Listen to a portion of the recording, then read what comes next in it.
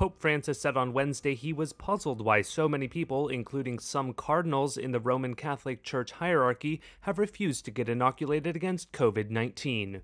The Pope was responding to a question from a reporter about vaccine hesitancy aboard a plane returning from Slovakia.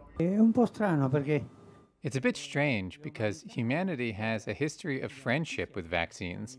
When we were children, we had the vaccine for measles and others, polio, and nobody protested. Then came all this.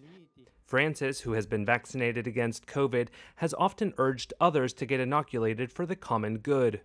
On the plane, he said perhaps some people were afraid at first because there were various vaccines available, and some turned out to be, quote, little more than distilled water. He did not name any vaccines.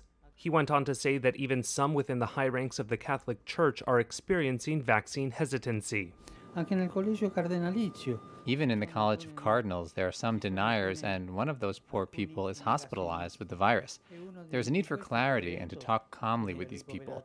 In the Vatican, we are all vaccinated except for a small group, and we are studying how to help them. Cardinal Raymond Brooke, a conservative and vaccine skeptic, was hospitalized in the United States last month after contracting the virus. Some conservative anti-vaccine bishops, particularly in the United States, have said Catholics should have the possibility of claiming conscientious objection to the vaccine on religious grounds. But the Pope has made clear in the past that he disagrees, never having mentioned the option.